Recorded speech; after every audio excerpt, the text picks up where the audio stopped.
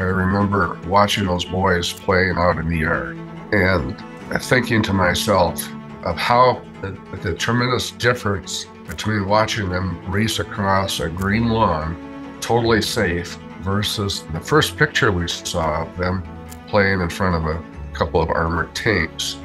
You just see this progression of confidence and independence and a little bit of normalcy coming into their lives. I'm so grateful that they are here. I'm sad that they have to be away from their family, but so grateful that they aren't going through what other people are going through in the country.